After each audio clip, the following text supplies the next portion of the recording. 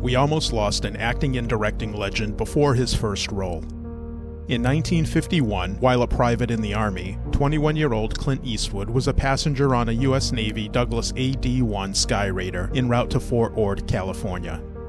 The plane developed multiple problems mid-flight.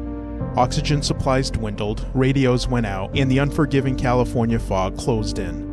With fuel running low, the pilot was forced to ditch the aircraft in the Pacific Ocean near Point Reyes, California.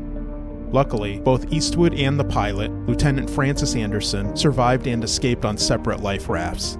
As Eastwood neared the shore, he was knocked off his raft by the waves, forcing him to swim 2 miles to shore in frigid waters, which he later found out was a shark breeding ground. The experience likely contributed to the stoic demeanor and rugged resilience often portrayed in his iconic film roles, cementing his status as a cinematic legend known for facing adversity head-on.